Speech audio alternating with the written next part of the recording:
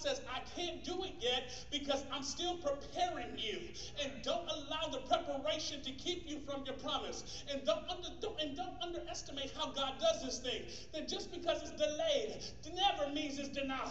Because my faith says I see it, and all I'm doing is I'm just waiting on it. With expectation, with a smile on my face, I'm ready to receive what God has for me. Say amen.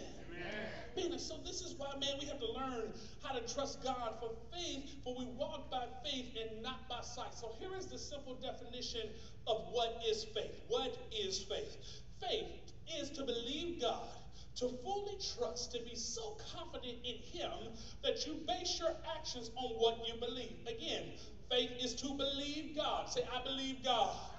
To fully trust, to be so confident in Him that you base your actions on what you believe. So you must understand that the foundation of faith has to do with what you believe. Now you guys understand why I always tell you that never try to change your habits without changing your belief. Because if you don't change what you believe, you will never change long term what you're called to do. You have to get to a place where the devil doesn't trick you to start trying to modify your behavior without changing your mind first. This is one of the reasons why I always try to tell you, get in the Word of God, get immersed in the Word of God, let the Bible transform your mind, read books in such a way that it transforms your thinking process, get around people that think, act, look different than you so that it can work on your mind, so that it can develop in your belief system. One of the reasons why we get comfortable in going back to people and being around people that don't necessarily do our life any good is because it's comfortable to believe stuff. It's uncomfortable to really challenge it. Let me say this to you as a Christian, that just because you believe what you believed last year doesn't mean you're growing. You should be stretching yourself. You should be developing yourself. You know, the church has this idea when they talk about doctrine, that they feel like doctrine is something that doesn't change. I absolutely don't agree with that, because God has not revealed all of who Himself is yet. This is who I know God is in 2015. But man, what about when my daughter is in 2072 and God has revealed Himself in a greater fashion? Because the more you study, the more you learn about God. The more you get in the Word of God, the more you get in the book, the more God reveals Himself to you. So if you feel like you're stale, change it up a little bit. If you feel like you haven't got to a place where you're growing, change up the subject matter a little bit. Do something to jumpstart your faith so that you don't keep walking around in life in mediocrity. Remember, like I said last week, I would rather be on the water with Jesus than in the boat with mediocrity and mediocre people. You want to get to a place where you're around people that challenge you, not just people that make you comfortable. Some people should make you uncomfortable. Some conversations should make you stretch yourself. Some conversations should make you sit down, shut up, and not have a response. Because those are the things that will challenge your mind for you to grow in faith. Y'all good? That's what I'm trying to get you to understand, how to grow in a greater level of faith. So faith is to believe God. I believe God. To fully trust God. That even when I can't trace a man, I trust Him. And I'm so confident in God that it allows me to relax. That I know God's got me, man. I know that God has got me. God is going to take care of me. I'm confident in this very thing. That the same God that kept me is going to be the same God that's going to grow me. I'm confident that God will never lie. That He's the man that'll never lie, nor is He the Son of Man that He should repent. He doesn't change His mind about what He said He's going to do concerning me. That's why I keep my faith in God. Say, I believe God. So, to have God is to be fully convinced of the truthfulness and the reliability of God and His Word. Again, to have faith is to be fully convinced of the truthfulness and the reliability of God and the Word, which is the Bible. Jesus says in Mark 11:23, it says, for surely I say to you, whoever says to this mountain, be removed and cast in the sea, and does not doubt in his heart, but believes, say believes, the things that he says, say says, will be done. He will have, say have, whatever he says, say says. So understand how awesome the scripture says. It says he says, and then it says he believes. Then it believes he says, then it says he has, and then it says he says. Again, the scripture says here, man, this is awesome. This guy getting the word, man. This will help, this will inspire your faith. It says, man, if you say to the mountain, be removed. So that means the first thing I got to do is open my mouth. I got to declare faith. Faith is not quiet, my friend. Faith is not just a I just kind of sit on it. Faith has this declaration to it, has an authority to it. It says to the mountain, be thou removed. And then it says, don't doubt in your heart. So that means don't say something and then doubt it. It says, if I'm going to open my mouth and say it, that means I'm going to believe it. I'm going to believe what it says. So I say it, then I believe it, and then I say it again, because I got to make sure that I close that thing up. I don't allow the enemy to convince me otherwise, because what he always does is this: oh, you really believe that? I'm going to throw some tests at you. I'm going to throw something so big at you that'll make you think that what you said was a flat out lie. And then what you got to do is get back up, see the circumstance, and say the very same thing you said. I'm trying to inspire somebody to have some faith in here today, that'll quit saying what the enemy says, quit saying what the people say, quit saying what your circumstance say, and learn how to say what God says. What God says is what settles it for me. If God said I'm going to have it, then I don't care what you think, I'm going to have it. If God said I'm going to do it, I don't care what you think, I'm going to do it. If God said he's going to give it to me, I don't care what you say, he's going to give it to me. Good measure, pressed down, shaken together, running. Right, say, look, man, I'm trying to like teach, preach. I don't know what I'm trying to do. I'm just trying to give you what I'm just trying to give it to you today. So if I preach, then let me preach. If I teach, then let me teach. Y'all cool? Yeah. All right, that's how we do it. So, man, understand that faith causes you to know in your heart before you see with your eyes. Faith causes you to know in your heart before you see with your eyes. This is one of the reasons why you have to learn how to see with your mind's eye.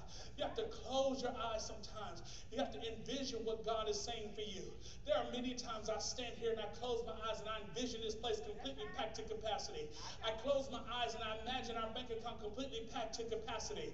I close my eyes and I imagine us blessing the community in greater ways. That we gave away $3,000. Why can't we give away $20,000? I sit there with this expectation that, God, you're going to do greater. I'm not going to ask God to reward me on the same level of faith that I gave him the first time. This time I'm asking him for greater faith. Y'all hear me?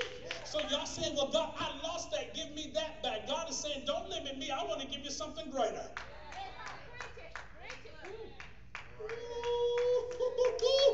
Don't ask me for that back. I want to give you something greater. If you would just believe in me, I can give you something greater. Yeah, they repoed the car, but I can give you something better. Yeah, they took the house. Yeah, I can give you something better. I need you to stretch out your faith a little bit. Challenge me. I'm God. And besides me, there is no other. I don't want to just do small stuff. I'm the one that created the heavens, the moons, and the stars. I'm the one that created every single thing that you see. I created the mountains, the valleys, the hills, the rivers, everything. You mean to tell me I can't provide for you? Challenge me. I'm God. Come on, man. Come on, put some faith on it. This shit, I'm challenging y'all. God, man, if you're the one that can do all of that stuff, my situation is so small compared to what you've done. I believe God. So don't tolerate your circumstance and your situations, but you have to learn how to put your faith on it. Don't just tolerate your circumstance and your situation. You have to learn how to put your faith on it. Learn how to put your faith on your situation.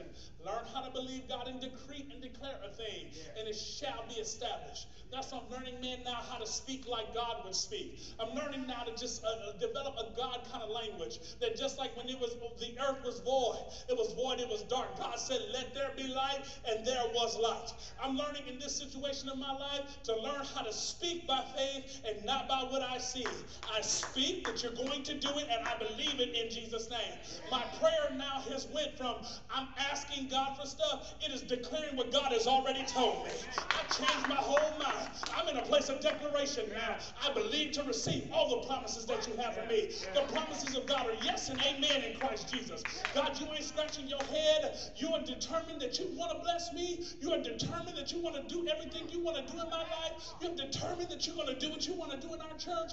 Now I'm just speaking it out. I'm learning now how to have the God-like faith, to speak like God would speak, to have enough word to say, this is what God said. If he said it, I know his word will never return to him void. So guess what? I'm learning how to say it now, because his word won't return to him. So that means it got to be established. If you want something to be established in your life, learn how to speak the word. Speak the word in your life. So understand that faith always has corresponding action. And I'm going to give you guys some points here. I preached a little bit. I'm going to give you some points and I'm going to be out of your way. But you have to understand that faith always has corresponding action. That we talk what we really believe and we act according to what we really believe. People tell me, and they tell me stuff all the time, and I'm like, yeah, that's great. It sounds good, but the next thing I want to do is watch what you do. Because you have to understand that your faith, your corresponding action of your faith is by how you live life. What you do, what your values are, what your value system is, tells me what you really believe. And so this is what I'm trying to get you to understand, that faith without works, corresponding action, is completely dead. You can't just believe God for something and not do something toward it. This is why I always tell you that if you believe in God for something, then always spend your time in a place of preparation. That don't just wait for God to just boom, drop it on you. God is saying that I need people to learn how to manage what I'm giving to them. That's what the corresponding action is. You have to know that if you ask God for some money, then you got to learn how to manage it. Faith without works is what? Dead. And so many of us are learning, we're living from miracle to miracle, and God is saying you can live from faith to faith. That's absolutely okay with him. He says live from faith to faith, but don't just live from miracle to miracle. That if I bless you with the money that you pray for, then use it for the thing I said use it for. Because that's learning how to use your faith with your actions. Amen? Y'all with me with that so far? All right, so how to develop your faith. I'm closing here in about 5 minutes. How? 6 ways to develop your faith. Number 1 is listen to the Word of God as much as possible.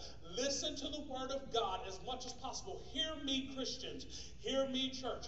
In our leadership team, I posted this video, and I posted it on my Facebook too, about the churchless Christians. That so many people are not going to church anymore. They don't believe that church is relevant. They don't believe there's no reason to keep going to church. But the scripture is very clear in Romans. It says, how can you hear without a preacher? How can a preacher preach unless he's been sent?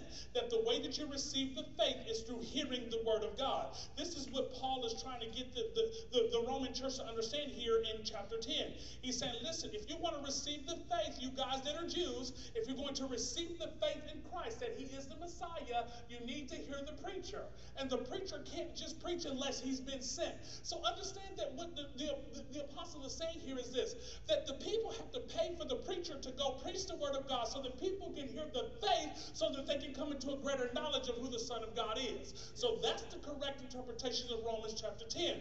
But for the principle here, I need you to understand that faith comes by hearing the word of God. The more you hear the word of God, the more the Bible is taught to you, the more it is preached in you, faith then develops. I'm tired of people that are telling me what they think and what they feel. What they think and what they feel, although it only has merit in your life, it does not have merit for the kingdom of God.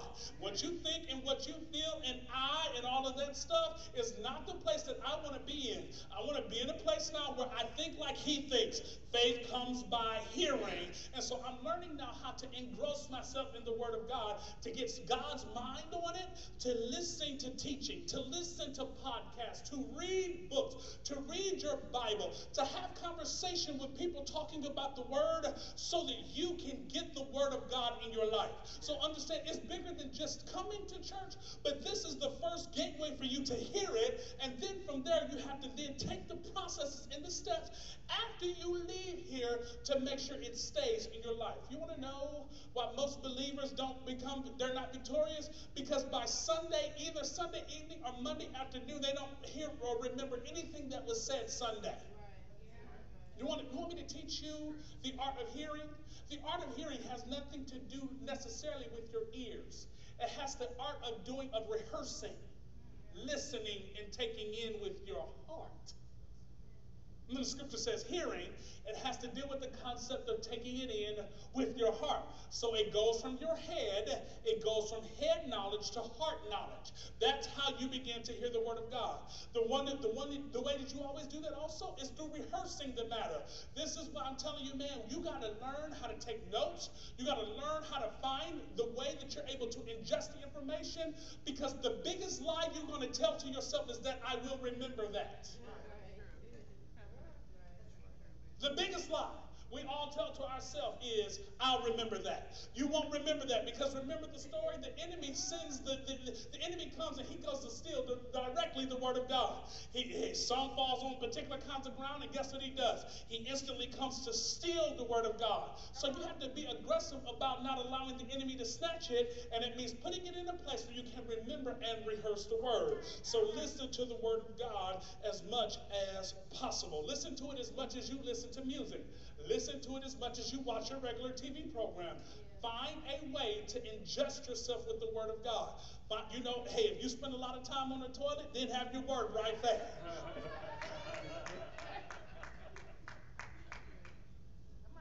Find a way.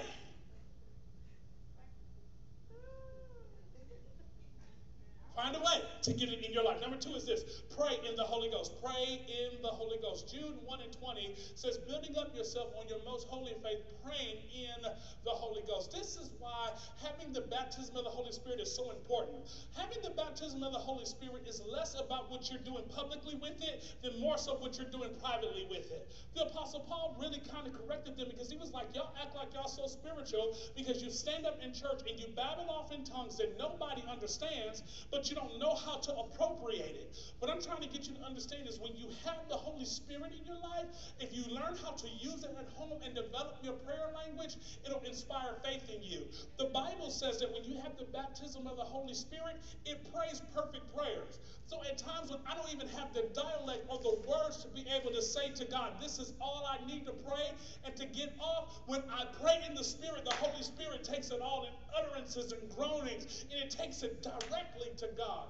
Nothing hindering it. No atmosphere is hindering it. Is when I begin to pray in the Holy Ghost, God hears my perfect prayer. So number 2, when you want to learn how to develop your faith, learn how to pray in tongues. Learn how to use your prayer language. And if you don't have that gift, I want you to start asking God, God, baptize me with the Holy Ghost. All you got to do is pray it. God don't necessarily have to give it to you at church. He can give it to you at home. God can give it to you in your car. You just got to be open for God to bless you and to baptize you because it's a gift He wants to give to you. Amen? Amen. So, number 3 is this, obedience. Say obedience.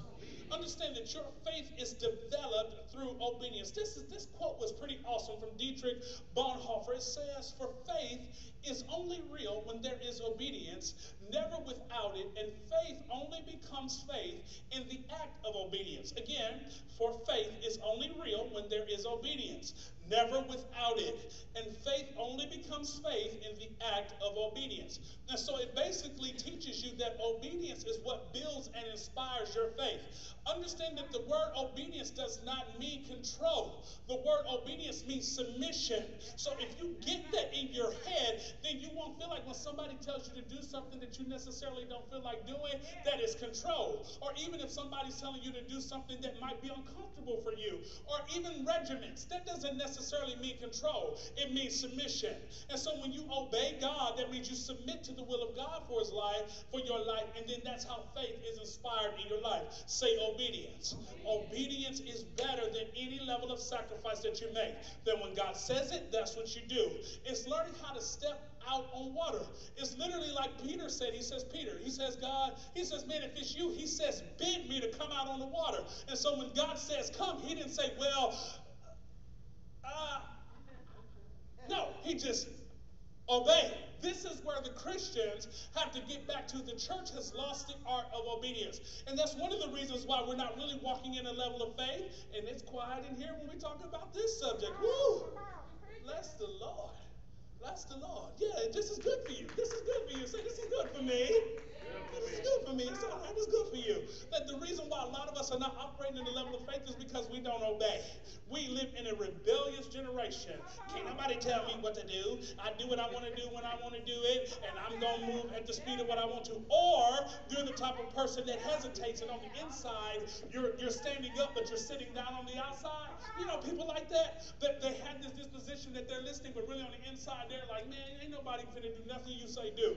That's us understanding that if you want to operate in a level of faith, then you got to learn how to walk in a place of obedience. Say obedience. Now, I'm going to move on. Y'all done got quiet on me. Number 4 part is give thanks. Say give thanks. Give thanks. Learn how to give thanks for the results before you see it come to pass. That the way that you inspire your faith is to thank God for what He said He's going to do well before you get it. Well before you see it come to pass, learn how to give thanks. Oh Lord, I thank you for the vision coming to pass for my life. Lord, I thank you for the vision of the church coming to pass. Lord, I thank you.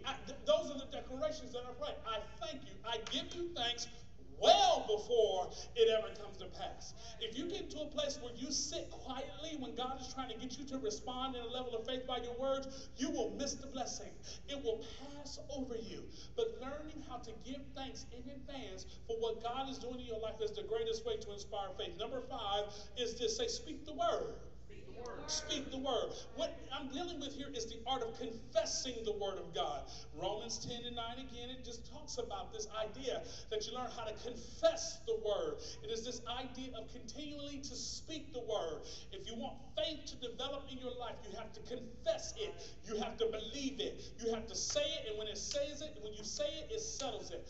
Learning how to confess the word of God, to speak it over and over and over and over and over and over and over and over, so that you can see the promise of God come to pass for your life. When you learn to confess the word, then nothing can stop you from believing it. This is the power of confession. Because when you confess it, you convince your mind and you convince your spirit that it's going to happen. So whatever happens, whatever circumstance, you get back in place and you keep moving forward because your confession has not changed. Y'all with me?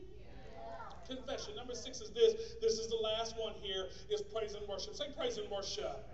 Understand that praise and worship is a very interesting thing here, because what it does is it drives out darkness and it brings us to the throne of God, and it brings our circumstances to the throne of God.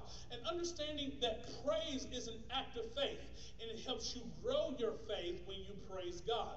Understanding that you're praising God who you can't see. You can't even see Him, and you're praising Him. So understand this idea that if you can thank God and praise God for a God that you can't see, why can't you do the same for the promises of God that you don't see? When you don't see it, it's the same deal. It is just me confessing what I believe God is going to do. Is your faith growing this morning? So it's commanded for us in Hebrews 13 and 5 and 15, it commands us to praise God. And understanding that worship here is admiring God through the Spirit. It is us understanding as we perceive who God is, as we understand what His power is, as we understand His faithfulness, as we understand His love, as we understand that we can trust Him, as we understand that we can put our faith in Him, things begin to grow. Remember the story that Pastor Z talked about with Paul and Silas? Remember when he talked about the story when they were locked up in staves, they were in the inner parts of the prison, and they just didn't know what to do. They learned how to praise God. They were in staves. They were in bondage. They were locked away. They had so much stuff going on in their life, but they learned how to praise God for the victory that they saw on the other side. And then this is what God wants to do in all of our lives, that we have to understand that circumstances and situations hold us in some level of bondage. And we're like, I don't know what to do. I don't know how to get out of this. This looks impossible. And God is saying, if you would learn how to put your praise on it, you put your faith on it, and you begin to thank God in advance, God says it gives me something to work with. And this is what God is trying to get us to do. Give Him something to work with. Move beyond just waiting for stuff to happen and learning how to make stuff happen. That's what your faith is learning how to make it happen. I'm putting my faith on it. I'm walking by faith, not by sight, not by what I see, but by what God says in Jesus' name. Lord, I pray for every single person here that's under the sound of my voice. I believe, God, that you're going to do something extraordinary in all of their life. I thank you for stirring their faith. I thank you in Jesus' name that they learn, God, what faith is. They learn, God, that you want to do the exceedingly. You want to do the abundantly, the above all that you can ask or think in their life. And I'm asking you, God, that you stir the spirit of faith in their life. Stir them up, God. Cause them to believe again. Cause them, God, to cast down their doubt and to learn how to trust you to do the great measure of things in their life. And I speak to their mountains, and in the name of Jesus, I declare that their mountains are moved, and God, they're able to see the promises of God come to pass in their life. If you believe that today, give God a praise in advance. Come on, I want you to Don't just pat it down, but you got to praise Him and dance for what He said He's going to do in your life. Come on, close your eyes. I want you to praise Him and dance.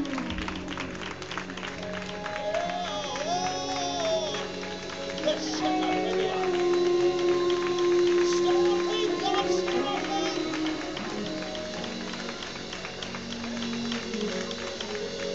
Come on, if you need prayer for faith today, you need a prayer of faith today, we have altar workers out here just to pray with you, just to touch and agree with you. If you need faith today, you need your faith to be stirred, you need somebody to touch and agree with you, they're here to pray with you today.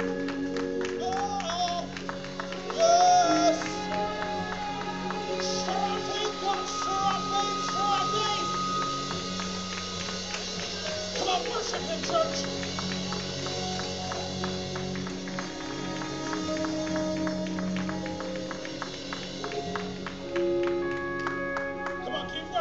Keep worshiping. I don't want y'all to spectate. And we're not going to leave you. I want you to praise God for the promises that He's going to bring to pass in your life. I love you, Jesus. I worship and adore you. Just want to tell you, Lord, I love you more.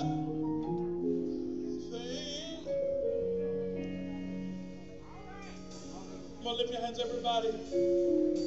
I love you, Jesus. I worship and adore you. Just want